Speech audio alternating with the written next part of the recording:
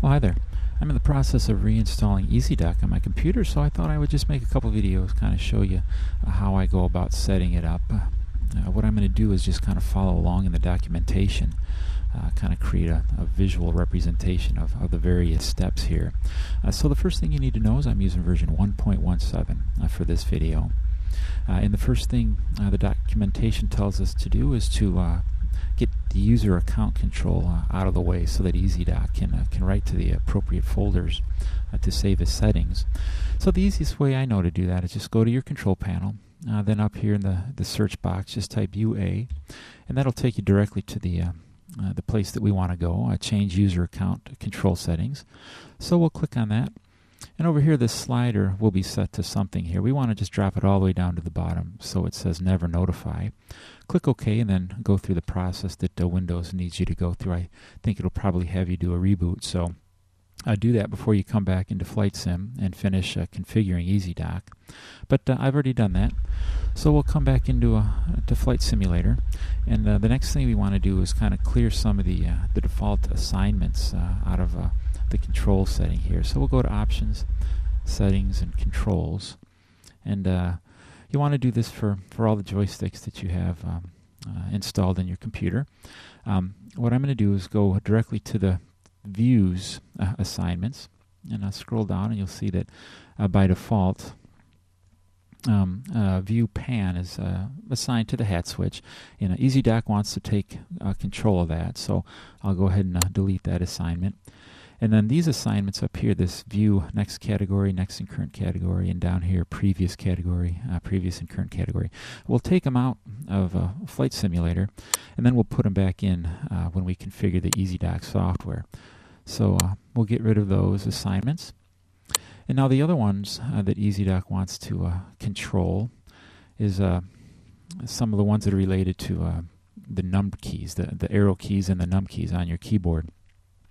I've taken some of them out already, but just look for anything that's assigned to numbers 0, 1, 2, 3, 4, 6, anything that has control of the arrow keys. In this case, num 4 on the arrow keys, we would be controlling the ailerons if we were not using a joystick.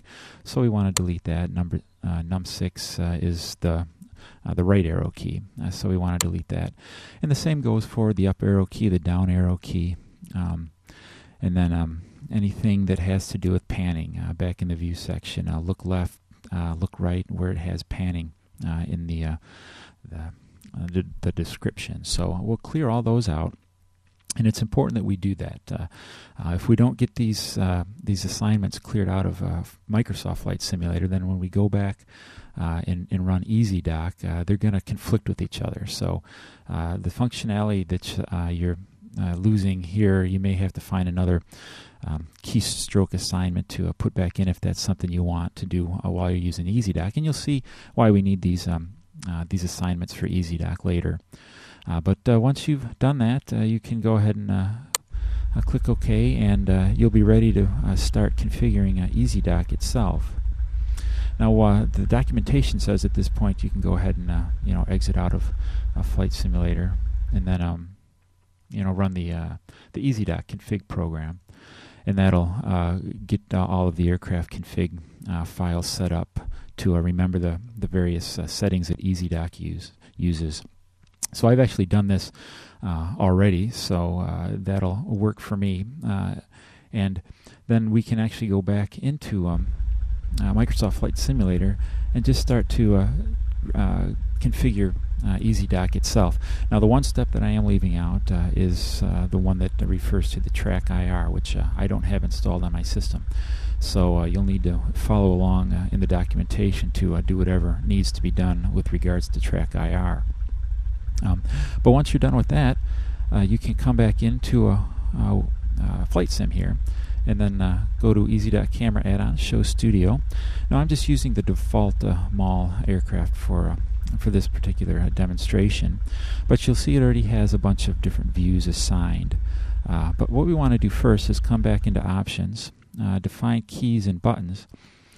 Now, this is why we had cleared out all those keystroke assignments in Flight Simulator, because EZdok takes control of them. So when we want to move the view around, when we're setting up a camera in EZdok, we're actually going to be using the up, down, left, right arrow keys, page up, page down, the num keys 1, 2, 3, 4, and that is where you get that conflict. If you haven't cleared them out of Flight Simulator, and you start using EZdok without having done that, then it just doesn't work right. It doesn't look like the program is working correctly, because these assignments are kind of fighting each other. So that's why we've cleared them out, because they're back in here. Now down here, the default view system, this is where we'll put back in those assignments that we used to have.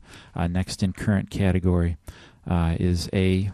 So we'll just highlight that field in A, or select A, and then previous and current category. That would be Shift A. And then we do the same thing. Next category is S, and previous category Shift S, and that matches up with the default Microsoft assignments. So we can do that here. And then as we get further along in setting up EZdok, we can come back in here and select our own joystick assignments to match up with whatever we want EZdok to view. But for now, that's good enough. That'll just get us kind of a basic setup. So when we start using these assignments and start moving the camera around, everything should work okay, and we shouldn't have any conflicts now. So that's the basics in getting EZdok set up. I'll end this video here, and in the next video I'll go into a few more specifics with regards to actually using the cameras. So hopefully at this point you can at least have EZdok set up to work properly for the next step, which is actually moving the cameras around.